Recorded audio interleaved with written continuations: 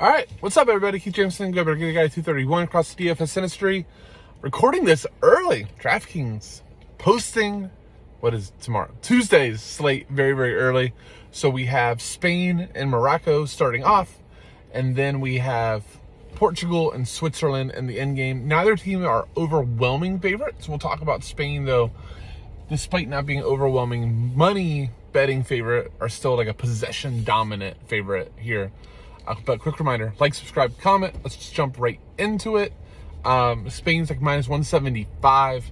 That being said, I could see this easily being 65, 70% possession. We just saw Spain lose to Japan 2-1 and have about 81% of possession, complete some absurd amount of passes. Like, I remember Rodri at center back had, I think, like 200 passes completed. That is just their style. Very, very, very ball dominant, which is going to take so many of those Morocco players from a cash perspective just completely out of the build.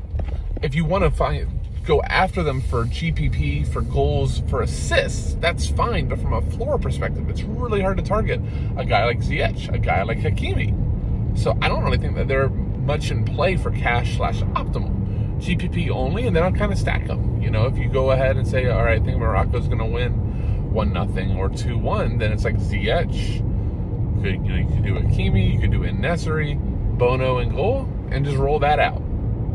In cash, though, we're going to be looking at the Spain side. I think two of the top cash plays on the entire slate is Dani Olmo, who's forward eligible, taking a majority of their set pieces. When in, he's been splitting with Marcos Asensio, who's sub 7K. He's only midfield, but those are guys that we can go with pretty decent floors, and based on being the biggest favorite on the slate, decent upside relative to their price. Maybe not Olmo. Like, Olmo's expensive, but forward is really hard. Like, if you don't use him, like, I'm struggling to get a second forward, much less one, and that's with Olmo plugged in. Jordi Alba, I think, has a great floor as well at defender. I would consider him my top defender on the slate. Like, just overall raw points. Maybe if you go price per dollar, if Guerrero from Portugal's in, I'd probably prefer him. Yeah, so Alba, I think that's really kind of your cash plays from Spain. Morata, if in, is fine. It'll be interesting, though. We've seen Spain's like #1 lineup be Olmo, Asensio through the middle, and then Ferran Torres on the right. But Morata, like when he's in, he scores. And Spain needs goals here, so I do expect him probably in. And then I was thinking Asensio off the right, but we'll see. The good news is it's the first game.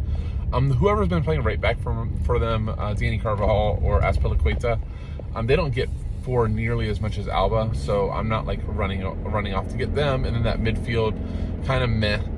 Gavi, Busquets, Pedri, all really good players, but they're just not advancing too far forward, not getting a ton of shots, not getting crosses, really, things like that. All right, that is Spain and Morocco. Let's move to the second game, which is Portugal and Switzerland. Let's start on the Portuguese side. I think Bruno Fernandes is a lock and load. He's expensive, but he's taking a majority of their set pieces.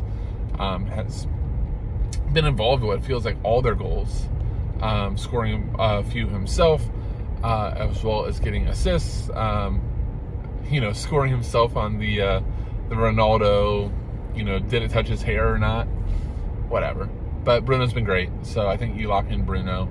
Ronaldo will be one of the biggest decisions on the slate because second forward is so bad, and his price is 7,800. I think it's going to attract a lot of people.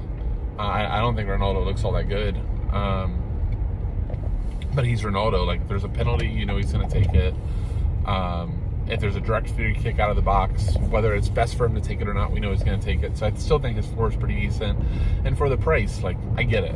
I think in GPP, just knowing how heavily owned Ronaldo will be, a pretty good fade. What I really want to talk about is the Portuguese defenders. If in at left back, Rafael Guerrero, I think, should be splitting sets with Bruno Fernandes. He's 4,800. It would be a lock of the slate for me. The hard part about that is just depending on how you build, the difference between his price and João Cancelo and Diego Dalot. We know Cancelo could go play left back with Dalot playing right back. It's a pretty big difference. I want to say Dalot is 5,500. Cancelo, I can't recall if he's more or less.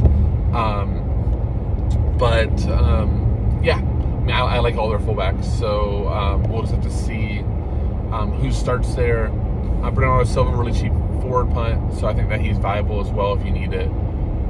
Final, and nobody else on Portugal in play for me. Just final on the Switzerland side of things. Vargas at 4,900 has been splitting sets with Shaqiri.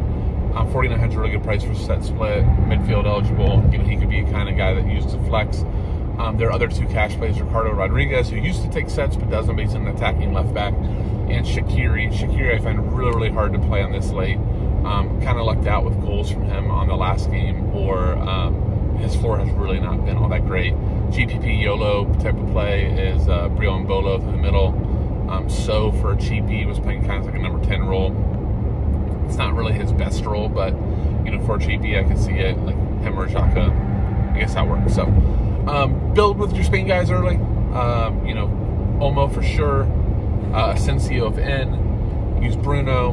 Figure out if you're gonna play Ronaldo or how you can do a second forward, and move on from there. I think you should do well. Thank you guys for watching. Battle Say. See you.